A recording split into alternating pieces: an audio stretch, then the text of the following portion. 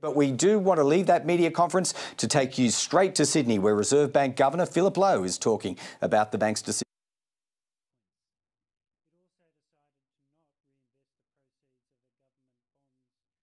Mature over coming years.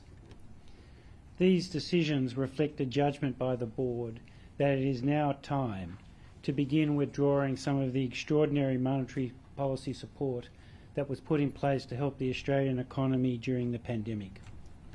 Two considerations are particularly relevant here. The first is that the economy has been very resilient. Unemployment is low and economic growth is expected to be strong this year. The second is that inflation has picked up more quickly and to a higher level than we had expected, and there is now evidence that labour costs are increasing more quickly. In these circumstances, the board judged that it was now appropriate to start the process of normalising monetary policy in Australia.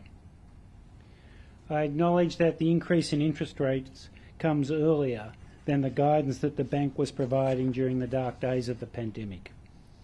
During that period, and especially in 2020, the national health situation was precarious, the economic outlook was dire, and it was clouded by a lot of uncertainty. The board wanted to do everything it could in those circumstances to help get the country through that difficult period. In those unprecedented times, we judged that the economic damage from the pandemic was likely to require that interest rates remain low in Australia for years. As things have turned out, though, the economy has been much more resilient than we had expected, which is clearly very welcome news. The combination of fiscal and monetary support has worked, and the development of vaccines in record times has allowed our society to return to more normal functioning more quickly than we had expected. Australians have also proven to be resilient, and we have adapted well to our changed circumstances. As a result of these developments, unemployment now stands at 4%. It's expected to decline over the rest of this year to around 3.5% at the end of the year and into next year. If so, that would be the lowest rate in almost 50 years. It's a remarkable achievement. Labour force participation has also risen to a record high, and a higher share of the working age population has a job today than ever before. The economy is also expected to grow strongly this year, with the Reserve Bank's central forecast being for GDP growth of a little above 4% this year. This resilience of the economy means that the record low interest rates are no longer required. The other major development has been on the inflation front. Over the year to the March quarter, CPI inflation was 5.1%, and in underlying terms, inflation was 3.7%. These numbers are lower than the inflation rates in most other advanced economies, but they are higher than we have experienced for many years, and they are higher than we were expecting. The main driver of the higher inflation has been global developments, with a series of major global supply shocks pushing prices up over the past year. The pandemic has interrupted supply chains, and it continues to do so with the recent lockdowns in some of the large Chinese cities, again disrupting production and transport. And on top of this, Russia's invasion of Ukraine has resulted in sharp increases in the price of oil and gas, of base metals, and of many agricultural commodities. Inevitably, these shocks to global prices do flow through into higher inflation in Australia. But the higher inflation outcomes have a domestic component as well. There are a number of areas where strong demand is now putting pressure on available capacity, with many firms reporting that it's quite difficult to hire workers with the right skills. This pressure on capacity is reflected in the broadening of the areas in which prices are rising more quickly than they have over recent years. Firms in a range of industries are now indicating that they are prepared to pass on cost increases through into higher consumer prices. Looking forward, we expect a further increase in the inflation rate as the effects of global developments wash through the year-ended inflation figures. But we then expect inflation to start receding as some of the supply disruptions are resolved and as prices settle at a higher level, I think it's important to remember that for inflation to stay high, prices need to keep increasing at a fast rate, not just settle at a higher level. An offsetting influence to the resolution of some of these supply-side problems will be stronger growth in labour costs in a tight labour market. Our central forecast, which is based on an assumption of further interest rate increases, is that underlying inflation will decline to the top of the target band in 2024. But if interest rates were to remain unchanged, inflation would be higher than this, perhaps substantially higher. Over recent years, the Board has placed considerable emphasis on trends in growth in labour costs when making its decisions. This is because over the medium term, there is a strong link between the inflation rate and the rate of growth in labour costs. Given that we operate a flexible medium-term inflation target, we are generally prepared to look through year-to-year variability in the inflation rate caused by supply-side developments or exchange rate movements. This is because if these shocks do not flow through into a permanent change in the growth of labour costs, inflation should return to the lower rate once the supply-side shock washes through. But if the supply-side shocks do lead to a permanent or a persistent shift in labour cost growth, inflation will not return to where it was before, so there can be path dependence in the inflation rate based on the supply-side shock. This focus on trends in labour costs has been evident in the Board's communication over recent meetings, including last month, when we stated that over coming months we would be assessing important additional evidence on both inflation and the evolution of labour costs before deciding on interest rates. The evidence that we have received on inflation since then has been clear. Inflation has been high, and it's been higher than we were expecting.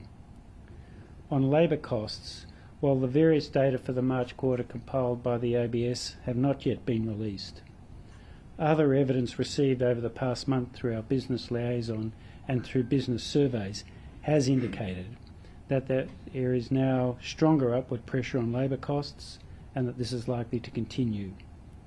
And we expect to see this in the ABS data over the period ahead. In a tight labour market, some firms are paying higher wages to attract and retain staff. This is especially so given the higher inflation rate and the fact that workers are experiencing cost of living pressures. So firms are responding to these developments.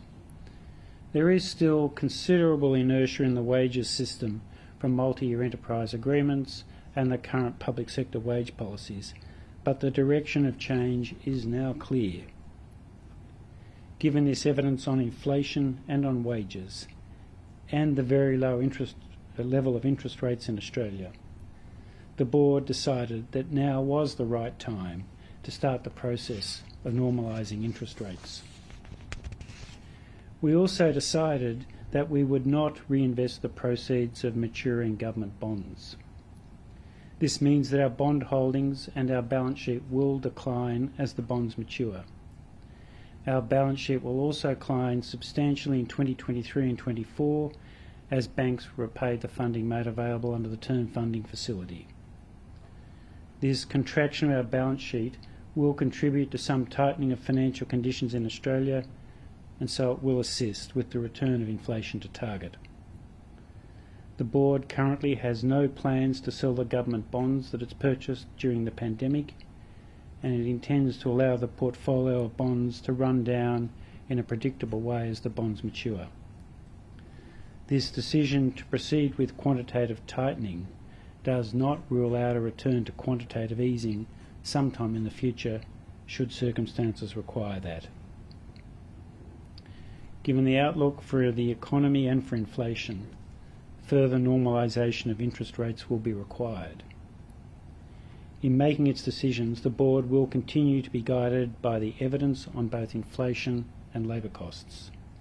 We'll also continue to be flexible and responsive to changing circumstances. We will do what is necessary to ensure that the inflation outcomes are consistent with the medium-term inflation target.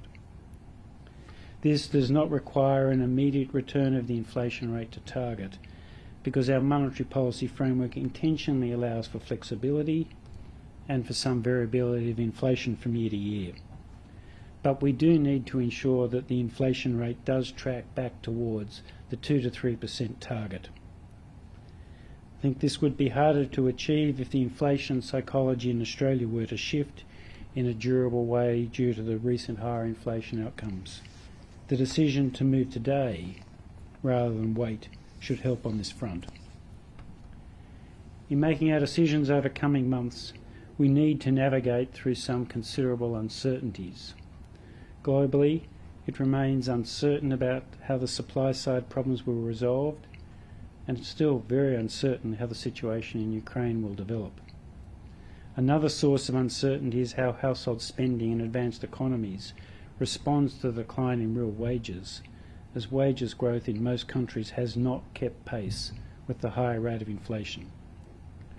Also, we have no contemporary experience to guide us with how labour costs and prices in Australia will behave at an unemployment rate below 4%.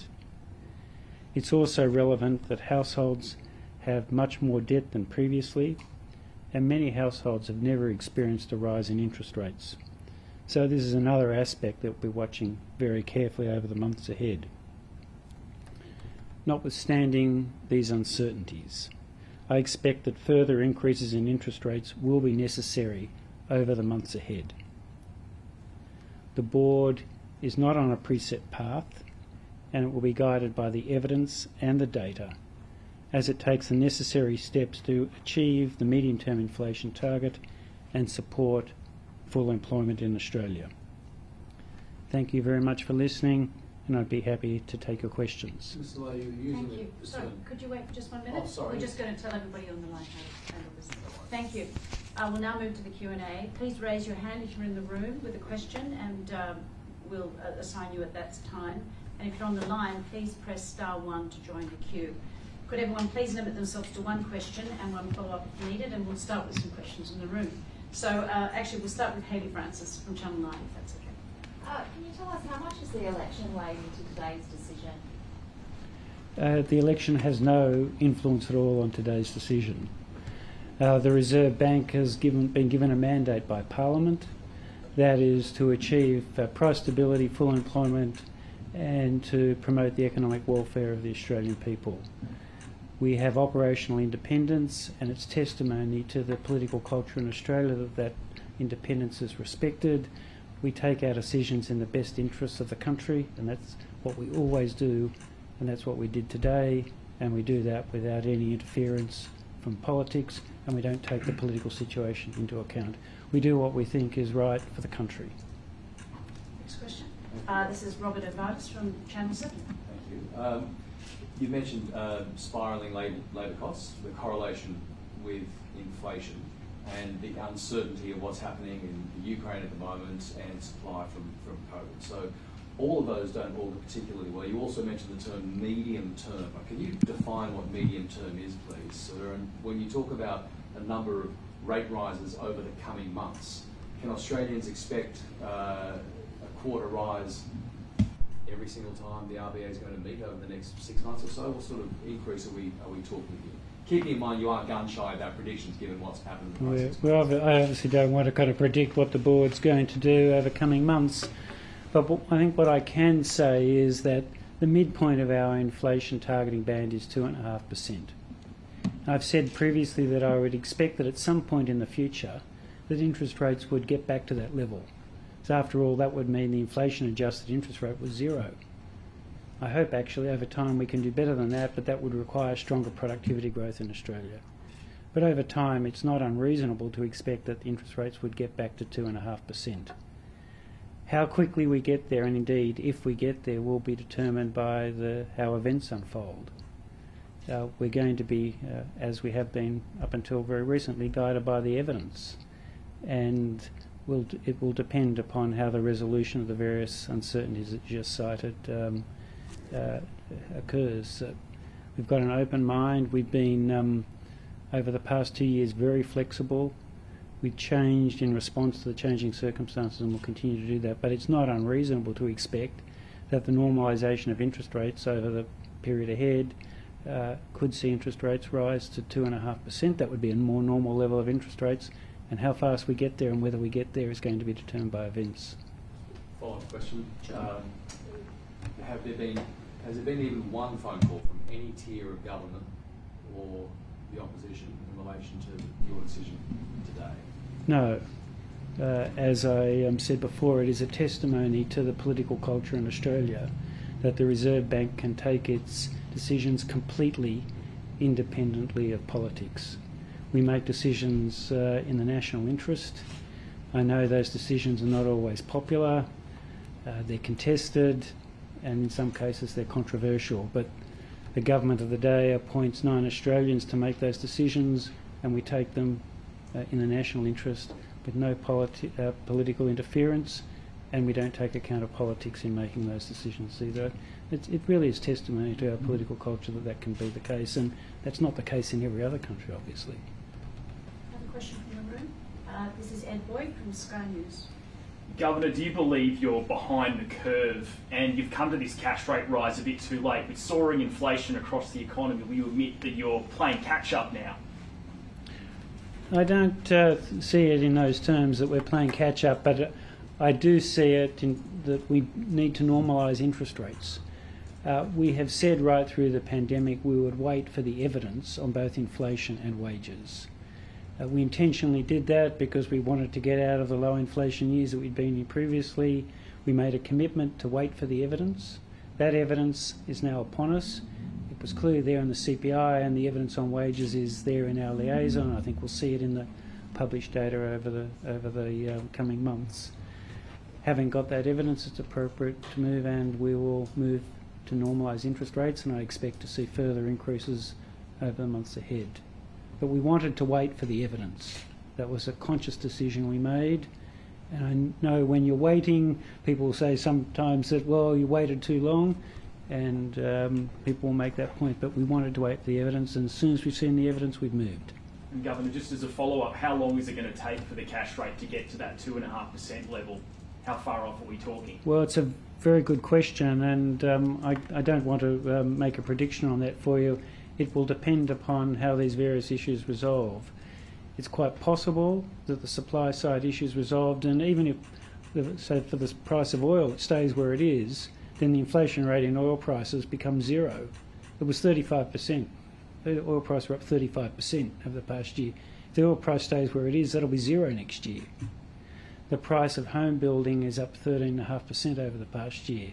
So the cost of building a new home's up a long way. It's quite possible that it continues to rise, but probably not at another 13%. So there are reasons to believe that inflation will start moderating, but on the other hand, the labour market's tightening. So it's difficult at the moment to predict for you how those factors are going to play out, but the main point is that it is time to normalise rates. We don't need these emergency settings anymore. With an unemployment rate of 4% and probably likely to go lower, and economic growth this year of 4%. We don't need these emergency settings anymore, and it's good news. I know many people don't like rising interest rates, but it's a reflection of the underlying strength of the economy that we can move up these emergency settings. Next question from Davey from the ABC. Governor, so it was only months ago the RBA reassured the public that rates are unlikely to rise until 2024, and then more recently it's plausible they might rise this year, and indeed there was a rate hike today. So no doubt many borrowers relied on the RBA's previous guidance and took up massive debts to get into the property market in reliance on the fact that it might not rise till 2024. But I guess they're in the unfortunate predicament that house prices are starting to fall, and they may fall into negative equity, especially in Sydney, Melbourne, and those expensive markets. So I guess what would the Reserve Bank say, to those borrowers, who I guess were listening to the guidance of the Reserve Bank, which has changed, rather quickly in a short amount of time? We've certainly changed the guidance, and we've changed it because the economic circumstances have changed. Nobody predicted, at least to my knowledge, that we would be looking at the lowest unemployment rate in decades now. You might recall that during the dark days of the pandemic, through much of 2020, people were talking about an unemployment rate in Australia of 15%, that there would be deep scarring that would take many, many years to overcome. So that was the situation that people were thinking through 2020. Fortunately, things have worked out much better than that, which means that we don't need these very low level of interest rates that we thought we would need. And I know it's coming as a shock to many people, but it's a testimony to the resilience of the economy and the fact that more Australians have jobs today than ever before. I think the other thing, the other point I would make is that Australians have understood that interest rates would go up at some point. None of us understood really at what point that would be, but I think we all understood that at some point interest rates would go up. They didn't know when, but they knew they would go up, and they've responded appropriately. Over the past couple of years, households have saved an extra $240 billion over and above what they otherwise would have saved. They've squirreled that away. It's in bank accounts, and the average owner-occupier with a mortgage is more than 2 years ahead of their mortgage repayments. Back in 2018, they were only 1 year ahead. So they've saved a lot of extra money, and they're ahead. Many people are ahead of their mortgages. Loan arrears at the moment are very low. So people have understood that interest rates would go up. It's happening earlier than I expected, and I'm sure it's happening earlier than many borrowers expected, but I think we all knew that interest rates couldn't stay at this current level forever, and many people have saved in advance of that day, and I think that's very sensible behaviour. And if I may, Governor, all right, welcome back to Afternoon Briefing. Greg Jennett and Fran Kelly with you. We're coming from our Parliament House studios here in Canberra. That's the Reserve Bank Governor Philip Lowe, having already announced fairly succinctly and clearly the reasons for today's official interest rate rise, and also stating the independence of the Reserve Bank has been upheld by making that decision in the midst of a highly contested federal election campaign. So, yeah, that's in summary his statement. Fran has an interview to get to with a time-poor politician. So, Fran, let's hand straight over to you now. Yeah, let's come to the reaction to the Reserve Bank Governor's decision, or the Reserve Bank's decision today to lift rates by 25 basis points. I'm joined now by the Shadow Finance spokesperson, Katy Gallagher. Katy, thank you very much for joining us. Thanks, Fran. Senator, you heard the Reserve Bank Governor there. The reason the board has lifted rates today is because basically the Australian economy is resilient. He cited the low unemployment rate of 4% and heading down to historic levels, record labour participation rates. He's forecasting strong growth of 4.25% this year, and also the intelligence for the bank is that wages have risen, are rising, are on the rise. That's not a picture of economic mismanagement, is it? Well, we certainly welcome low unemployment, and the fact that the bank's intelligence from business and others are that wages are starting to move. But I think, you know, from our point of view, from the campaign's point of view, the issue really is that escalating cost of living, wages not keeping up, and now households having to handle increasing interest rates. So, we don't discount low unemployment. We want it as low as it can go, but there are real pressures on households, and as of today, there's going to be more pressure on those households, and that's a real issue in this campaign, and a real issue of credibility for Scott Morrison, I think. Let me give you another quote from the Reserve Bank Governor. He said, "The combination of fiscal and monetary policy during the pandemic has worked." It's a vote of confidence in the government's handling of the economy, isn't it? And we've been reasonable and responsible during the pandemic around supporting both the fiscal and monetary policy working together in support of Australian jobs and supporting Australian households through the global pandemic. But I think the statement also goes to some of those domestic issues, which we have been critical of the government of, in terms of being able to respond to some of the pressures that households are experiencing, and some of those capacity constraints that the bank has acknowledged today. And this is where we think the government has dropped the ball, whether it be in skills, encouraging more people back to work with the childcare settings. These are all areas we think we need a long-term plan for. And indeed, in the statement today, you know, the bank's predicting going back to low growth scenario just in the next year or so. So I don't think we can just say everything's going brilliantly.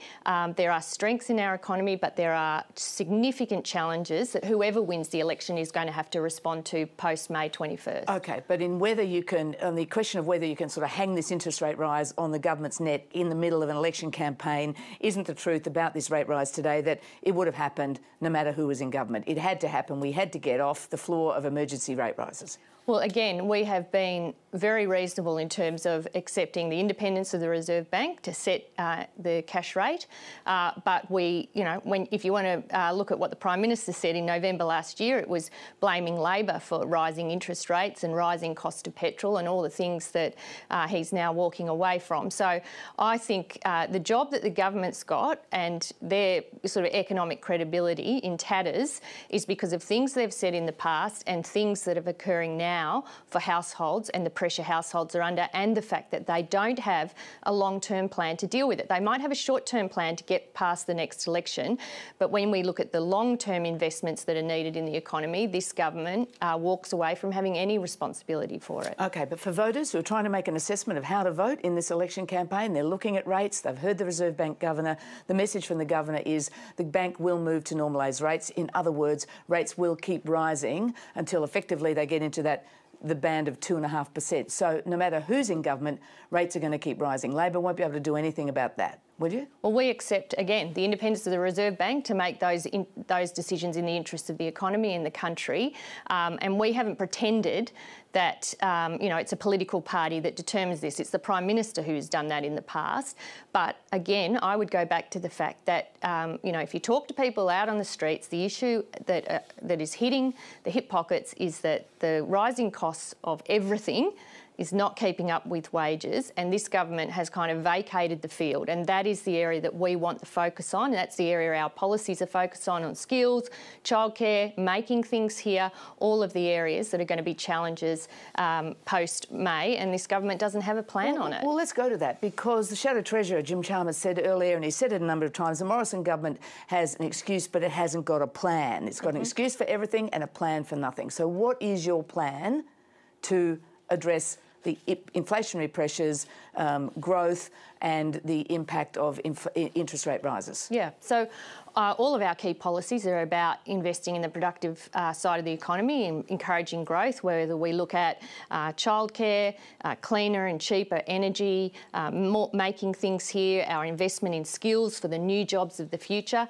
All of those are areas that we have policies on and go right to the heart of driving growth beyond the election cycle. We also have these investments that are not inflationary. They invest in the productive side of the economy, and we've been very modest in terms of our budget strategy. You know, we don't want to add to inflationary pressures. That's why our policies are focused on those other areas, as I've just outlined. All right, I know you've got election commitments you need to run. Can I just ask you finally whether Labor's going to have to rewrite its main slogan for this campaign, which is everything's going up except for your wages? The Reserve Bank Governor's told us quite clearly they've got plenty of intelligence that wages are on the rise.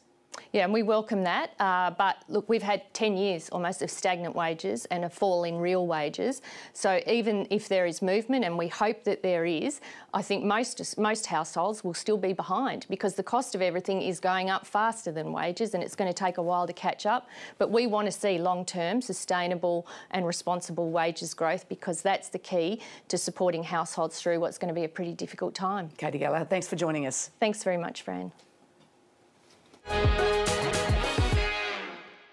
Well, it's been a frenetic afternoon of economic debate ever since at the tick of 2:30 Eastern Time the Reserve Bank released its decision, to the surprise of some, not, Fran, that they have actually increased interest rates, but the emphatic way in which they did it, the margin. Yeah, it was a tick higher. It was a tick higher. Everyone thought it would go up to 25 basis points, but in fact they added 25 basis points, so it's a little higher. And I think the Reserve Bank Governor making it clear there, Greg, there'll be a series of rises in quite quick succession, I think. I mean, I think, as many economists have suggested, we might see another rate rise next month. I think Yeah. That's in line with the soundings of the Reserve Bank Governor. Well, it does sound inevitable. The timing is the only question that remains outstanding. And yet its intersection with this federal election campaign becomes the interesting point, because listening to your interview there with Katy Gallagher, but also to Scott Morrison and Josh Frydenberg before it, it doesn't seem to have greatly rattled the dynamics of the debate, the speaking points, if you like. No, the speaking points are the same. The government's sticking to its line. This is international factors, and they've got some cover for that from the comments from the Reserve Bank Board and the Governor there, that the uncertainty of global impacts like the situation in Ukraine, for instance. Yep. But also we're in this weird environment where employment keeps getting lower and wages growth has been slower, and they're wondering too how mortgage holders are going to react to many of them having their first interest rate rises ever. So the Reserve Bank's got a lot of issues to look at. It does, and we can pull that apart a little further. But why don't we just recap now? We'll jump back to Scott Morrison. He was speaking in Melbourne just a little earlier. Now I know Australians would be saying, well, what's happening in the UK, in the United States and in Canada and Germany and France? What good is that to me if my prices are going up? Well, what that shield has done has ensured that what others are experiencing in other countries has not happened to the same extent here. Those 8.5% inflation rates in the United States could have been here. Those almost 7% inflation rates in New Zealand could have been here. All of those pressures that have had those more serious impacts in other countries, just like the death rates from COVID that were overseas, all could have happened here. The shield that we have put in place through our strong economic plan has prevented that from occurring. And it is true that, of course, a 25 basis point increase in the cash rate, of course, for those who will be paying more, that will be harder, and we understand that. That's why tax reduction has been a key objective of our government and is ongoing. That is why supporting businesses who themselves face higher rates now as a result of this have been supported with increased tax deductions in the most recent budget and ongoing support. It is all being about having a strong economic plan that understands the global environment in which we're operating. And Greg, Shadow Treasurer Jim Chalmers knew some kind of decision would be made today, so he placed himself here in Parliament House in Canberra in anticipation of today's announcement. Yeah, Jim Chalmers, that's right, Fran. He emerged within an hour, I think it was, of the decision being made public to, perhaps not unexpectedly, sheet blame home to the Morrison government's economic management, describing its credibility as not only, quote, in tatters, but now shredded. This is a full-blown cost of living crisis on Scott Morrison's watch, and now interest rate rises are about to be part of the pain. Now, this Prime Minister has an excuse for everything and a plan for nothing. When things are going well in the economy, he takes all of the credit. And when times are tough in the economy, he takes none of the responsibility. Now, he was speaking today about a shield. The only shield that Scott Morrison is interested in is to shield himself from the blame and to shield himself from people who are doing it tough. Now, he asked in his press conference earlier today, what would Labor not have him do? Well, Labor wouldn't have had him waste $20 billion of JobKeeper for businesses that were already profitable and didn't need it. Labor wouldn't have had him waste $5.5 billion on submarines that'll never be built. $1 billion on publicly funded political advertising to tell everyone how good he's going. We wouldn't have wasted $660 million on car parks, many of them that wouldn't be built, a tenth of that money for car parks in the Treasurer's own electorate. If only you could pay your mortgage with Scott Morrison's excuses. This is a tough day for Australians. This is another aspect of Scott Morrison's triple whammy in his cost of living crisis, falling real wages, rising interest rates and inflation spiralling out of control. Well, of course, there will be implications from today's Reserve Bank Board decision for people with mortgages, that is borrowers, typically upwards of $50 a month. This, after all, is the first rates rise in more than 10 years, with the Reserve Bank saying it is the right time to begin withdrawing stimulus from the economy. Financial Services Minister Jane Hume discussed all of this when she joined us just a short time ago. Jane Hume, thanks for joining us on Afternoon Briefing. The Coalition, the Morrison government, chose economic management as its key campaign theme. So has the Reserve Bank today derailed that campaign? Greg, if you're a mortgage holder like I am, of course any interest rise is not the best news for your hip pocket. But at the same time, I think most Australians recognised that a rate rise was probably an inevitability. We've had record low interest rates for the last 18 months. They were put in place to manage a crisis, a health crisis as well as an economic crisis.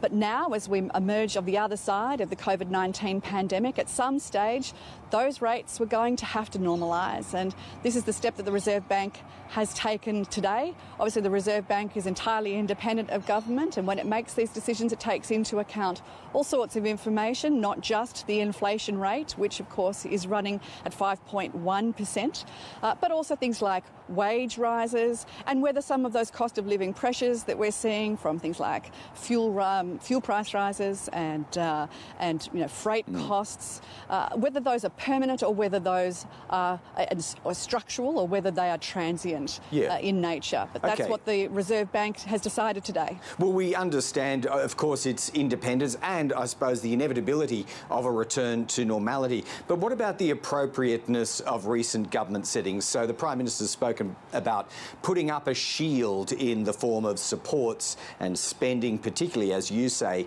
on cost of living. But might that shield have inadvertently become an explosive in itself behind this economy, fueling inflation and overcooking the temperature generally? Note the government's responses have been very measured and responsible and targeted in their approach. In fact, in this year's budget, we saw an improvement to the budget bottom line of around $103 billion. That's the appropriate response to ensure that you keep inflation and interest rates under control domestically. More importantly, we provided around $8 billion in very targeted and very specific cost of living measures, things like cutting the fuel excise by 22%. That actually has a deflationary effect. We've also provided $250 payments to pensioners and to other concession card holders, and also $1,500 in a low and middle income tax offset to low and middle income earners. Right, but specifically on that last point, can I just interrupt you there? Sorry, Jamie, there's a little bit of delay here. But with the low and middle income tax offset, that money hasn't even landed in the national economy yet. It will in the September quarter. And we've already got the Reserve Bank warning us about domestic capacity strengths. The domestic side of the inflation story is, growing in its view. So it can only get worse if that money lands, and it appears that it might, at a time of great heat in the economy. Well, those low and middle income earners, that's people earning less than $126,000 a year, are probably the ones that feel the cost of living pressures the most. Those cost of living pressures take up a large proportion of the household budget for low and middle income earners, so that's why relief is being given to where it's needed the most. We don't think this will fuel inflation, quite the contrary. It will be a relief to people who are feeling the pinch right now. But more importantly, we've also been delivering cuts to the costs of medicines, or cost to the PBS, changing the thresholds of the PBS to allow for free scripts sooner, and also changes to expansions to the concession card, the Commonwealth Seniors Concession Card, and that will of course give discounts for things like utility bills as well for senior Australians. This is where a targeted and a responsible cost of living relief can be provided by government. What about the underlying story of the strength of the economy here though, Jane Hume? Your own budget has the next financial year clicking along at 3.25%. The Reserve Bank reminds us today that for calendar year next year, it sees the potential for only 2%. There's a rather more bleak outlook coming from the Independent Reserve Bank here today, isn't there, in a fairly unusual statement? Greg, that's why the coalition government delivered a long-term economic plan as part of this year's budget that will deliver an additional 1.3 million jobs into the economy, keeping those unemployment rates low at 4%. or lower. Giving more jobs to people, more certainty around their employment makes it just that little bit easier when the cost of living rises. It gives you more certainty and allows you to plan for the future. Most importantly, we've included in that long-term economic plan components to improve productivity measures, things like the digital economy strategy, the modern manufacturing strategy, the defence plan. All of these things will turbocharge economic growth and improve the economy's capacity to grow. Yeah.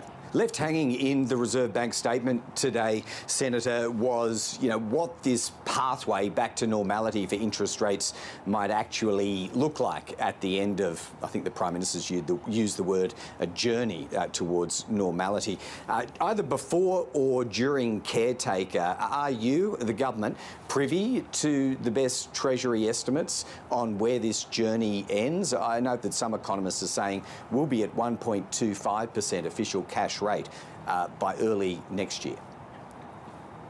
Well, the Reserve Bank's decisions are always independent of government, Greg, and that's a really important distinction to make. The most important thing is that the coalition government is delivering a long-term economic plan to ensure that Australia will continue to grow in the future, that unemployment rates are kept low, that we maintain our AAA credit rating, which is essentially the international tick of approval for your economic management, and that we continue to ensure that Australians are enjoying a high standard of living and that their cost of living is maintained. Right. The cost of living doesn't blow out through those targeted and responsible measures. Yes, but if cost of living pressure is severe now, and everyone's acknowledging that it is, the bleak news in today's development from the Reserve Bank is it's only going to get worse, isn't it, over at least the next 12 months? Well, we would expect that there would potentially be further rate rises should inflation stay high. We want inflation to return to that band of 2 to 3% of normal inflation. That's the RBA's objective. The good news is, because of the coalition government's economic response to the COVID-19 pandemic, there's now around $250 billion worth of savings that are sitting on household balance sheets. We know that people have built a buffer into their home loans and to their mortgages, so that they won't necessarily feel the immediate pinch of a rate rise. But most Australians expected that rate rise, so they have built it, they've factored it into their plans. Now, is it good news for your average mortgage holder today? Well, it's probably not what they wanted to hear, but I don't think it's a surprise to anybody. And most Australians have factored that in already. Yeah, that may well be the case. And just finally, Jane Hume, on the flip side of that, house prices. We do know that Reserve Bank official interest rate movements have a general intention to cool housing price pressure. Could people reasonably expect that their house values might actually dip because of this journey that we're now on? Well, Greg, I think we've already seen a flattening out of housing prices, and we would expect the market to cool somewhat. That said, we don't want to see house prices tumble, certainly. The vast majority of Australian households own their own home. They have a lot of wealth invested into their own home, and we wouldn't want to see that be diminished. And certainly our economic responses are there to make sure that because people are still employed, because the economy is strong, that the economy is ticking on, and house prices will continue to remain steady and grow at a steady rate. That's, I think, what everybody wants to see. Yep, a bit to confront no matter who wins the election on the 21st of May. Jane Hume, thanks again for joining us on Afternoon Briefing today. Great to be with you, Greg. Well, we've now edged past the halfway mark of this election campaign, and according to the polls, and there's been a few of them this week, the primary vote of both the major parties is stuck in the mid to low 30s, and there's very little movement. To assess what that means, I'm joined now by Tony Mitchelmore, founder of Visibility Consulting, and Peter Lewis, director of Essential Media. Welcome, both of you. Hi, Fran. Well, we've got this rate rise in the middle of an election campaign. It's the first time interest rates have gone up in 11 years. The Prime Minister, we just heard Jane Hume there saying this rate rise won't be a surprise to anyone. Peter Lewis, let me start with you. How do you think it's going to play into the electorate? Do you think it's going to change the polls setting? I think it reinforces what's coming through as by far the top issue for voters, which is cost of living. And the interesting data point we've been picking up in our Guardian Essential report is that Labor's opened up a 10-point lead in the party most trusted to handle cost of living issues. So I don't think it changes the election, but I think it reinforces battle lines in a way that I don't think the Morrison government planned. They wanted an election fought on either national security or national economy. They've kind of had a bit of both coming out over the last week, but it hasn't shifted the poll numbers, and it's actually reinforcing that the opposition is more trusted on that issue, particularly the cost of living issue. Tony, you deal around kitchen tables with focus groups, so you're doing qualitative polling. As I say, this rate rise, the Reserve Bank Governor has told us today it's not unreasonable to expect rates will rise ultimately to 2.5%, not giving us the time frame for that. How do you see this rate rise playing into the sentiment of voters? I don't think it helps the government. Their narrative is all about we've come through these unprecedented times and we've been strong and the economy has stayed strong. And who knows what the future holds, and so stick with us in uncertain times. I just think it sullies that, that we're strong, that the economy is good. It sullies that whole story a little bit. And if their message is about we're in control, you can trust the grown-ups in the room, we can handle this. This interest rate rise suggests that things are maybe a little bit out of control and hurts their narrative a little bit. Well, the Prime Minister has made a point of saying that the Australian mortgage holders, the Australian electorate, is smart. They know what's going on. The Reserve Bank Governor made a similar comment, like people understand what this is about. It's not unexpected. It won't be a shock to anybody. But for those that you've been listening to, Tony, do you think this will be a shock to them? Maybe not a shock. I do think people knew it was coming, but there'll be dread about it. And it's what Peter said. Cost of living is the big issue of the campaign, especially with swinging voters. And they're the people who matter. And this just gives them a greater sense of dread about how am I going to get by? How am I going to pay things? Things are going to get more expensive. And when you undermine when cost of living gets greater, you undermine the economic credentials of the government, which have generally been superior to Labor. Peter, it's on the government's territory, as you mentioned. They want it on national security. They want it on the economy. Well, they've certainly got that today with this rate decision. That's all anyone's going to be talking about. But what about the potential for this to hurt Labor in terms of the Prime Minister's main message right through this campaign, which is Labor is a risk. Don't risk them with the economy in uncertain times. I mean, are your polls showing up anything on that front? Look, I think a telling indicator, we ask a question, do you think the country's heading in the right direction or the wrong direction? Right direction, if it was a candidate, has deteriorated 10% over the past 4 weeks since the campaign started. So to run a don't risk change really requires people saying that the current situation is one that they want to sign up to more of.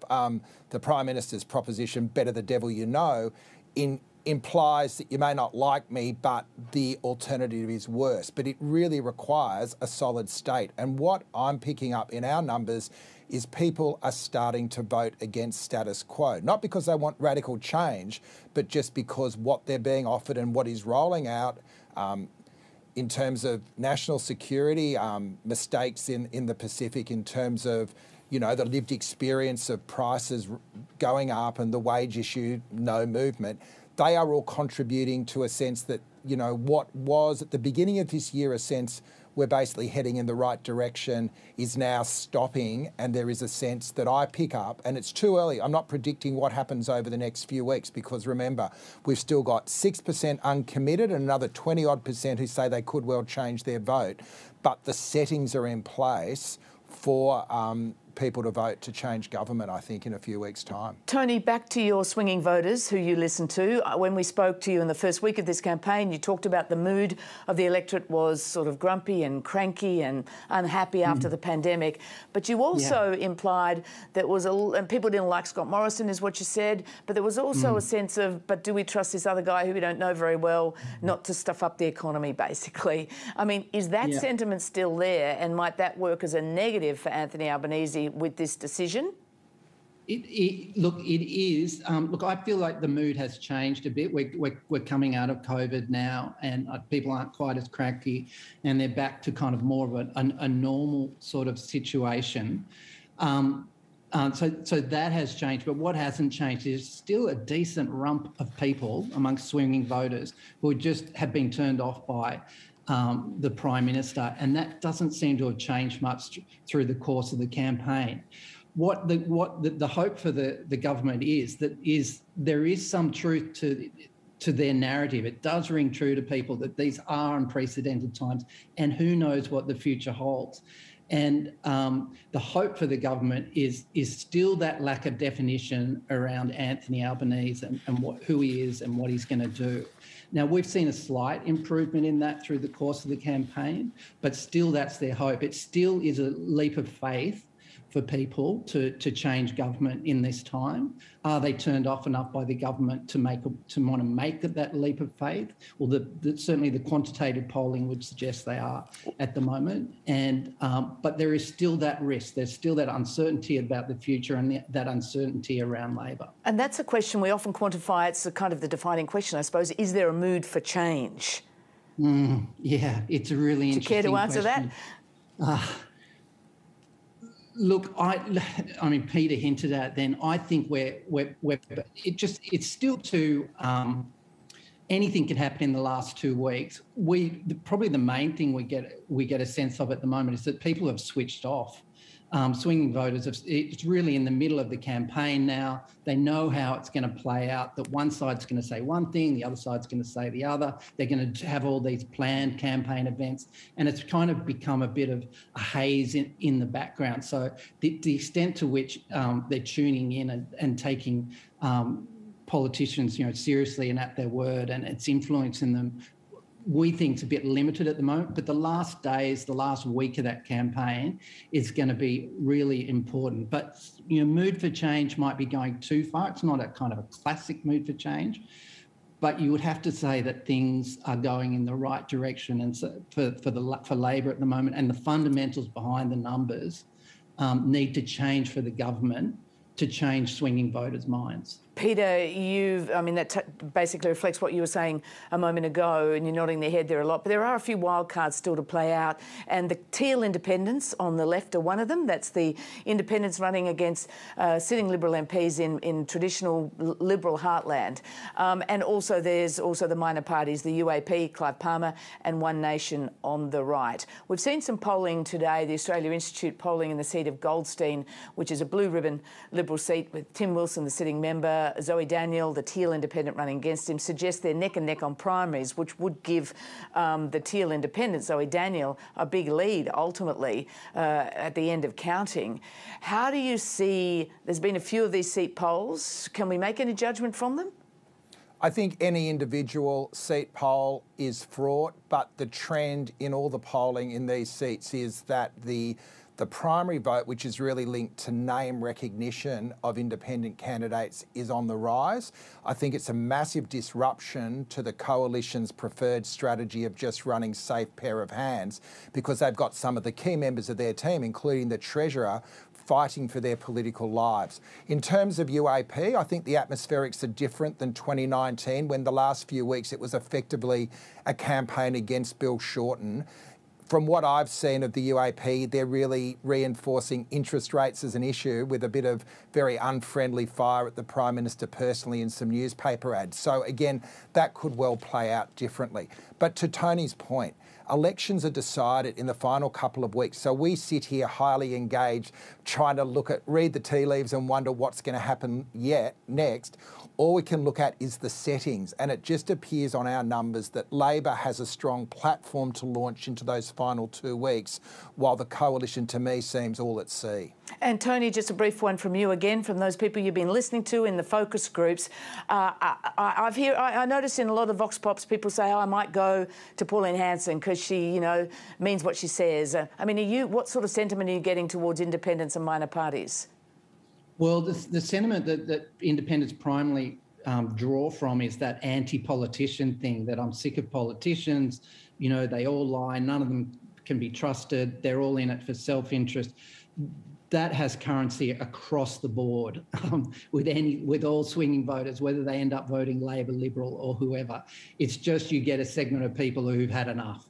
And there might be particular issues in their particular electorate, or particular issues like climate change is a big issue for a lot of these independents that they'll be drawn to. So that's a really deep sentiment that we've seen for a long time. And that's the main thing that independents are able to draw on. Look, we're out of time, but Tony, just a quick one from you. I'm not sure if you've got many young voters around those tables there, but it seems to me the youth vote is sitting there and neither party's making much of a pitch. Are you hearing much from young people around those tables? Look, it's not massively different issues with young people. It's the economy and it's cost of living, and it's those sorts of things that are just as concerning to them. And, they're at a different life stage, but just as concerning to them as they are in a different way. And, they manifest themselves in different ways. But it's cost of living, the economy, the future of jobs that are really important to them. All right, Tony Mitchelmore and Peter Lewis, thanks so much for joining us again here on Afternoon Briefing. Thank you. Pleasure.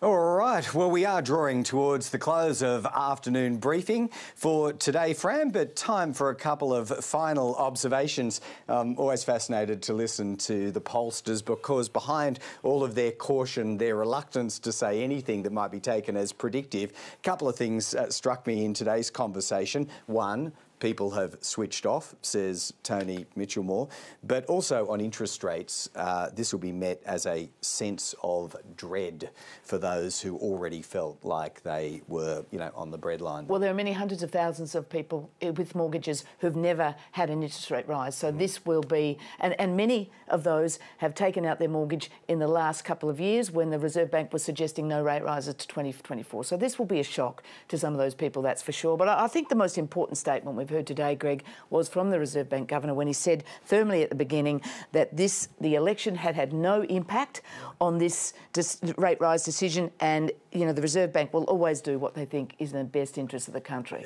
And that's reassuring, I suppose, as an institution. So many of them get trashed in this day and age, but it is important that, I suppose, the head of an institution gets out there and defends that principle. I think it's critical. Independence, yep. All right, so, that was Philip Lowe who started our coverage today, and it really was, as we said at the outset, a frenetic pace right off the top, with so many people wanting to put their voice on the record. It was the Prime Minister and Josh Frydenberg, and before him, Jim Chalmers. So hopefully we've covered all the bases for you on ABC News this afternoon, but much more coming up in just a moment. And of course, Fran and I will both be back with you again, same time tomorrow on Afternoon Briefing. We'll see you then. See you then.